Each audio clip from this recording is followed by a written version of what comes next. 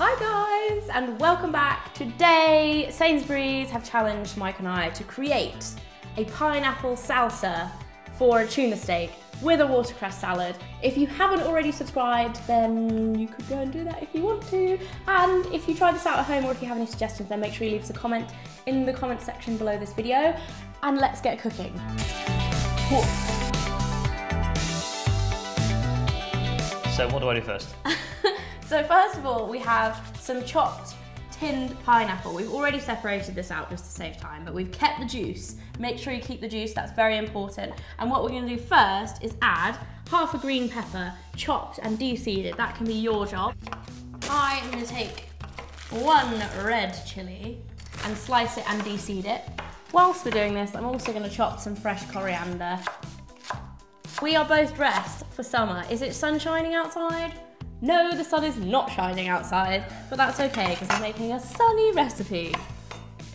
So once you've done all of your chopping, or we've done all of our chopping, we're gonna throw everything into the bowl. So you've got the coriander, the chili, and the green pepper as well. So to finish off the salsa, we need 1 tablespoon of the reserved pineapple juice, and then the juice of 1 whole lime, which Mike is gonna chop in half. Would you kindly?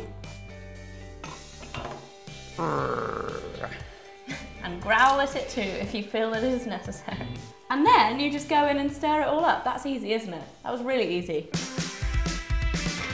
Apparently, according to the recipe, it also says you can keep this in the fridge for up to 2 days if you cover it.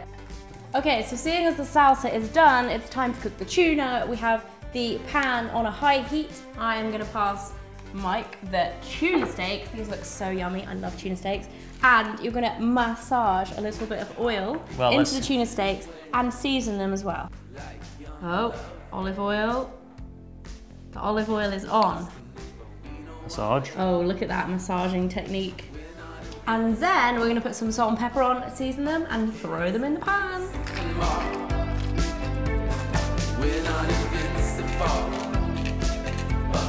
And then you just put it in the pan. Just like that? Yeah. Fair enough. Right, it says to cook these for 1.5 minutes on each side. I like my tuna steak quite rare, so I like to kind of eyeball it until I think it looks done. But in the meantime, we're gonna plate up the watercress and get ready for the tuna steak. I can feel your hands in my skin. I don't wanna let go. Oh yeah, that looks tasty. Right, so you're wanting a rare one, so should Yeah. I do your rare one? Yeah. You're still here, and I'm still here. And then last but not least, we put the salsa on top. The salsa is actually smelling good.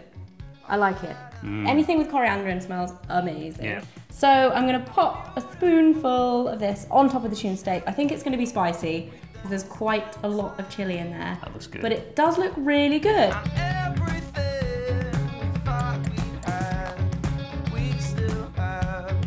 It's tasting time. Tasting time. Let's go for it. This looks delicious. Make sure you get a bit of pineapple. It's really spicy though.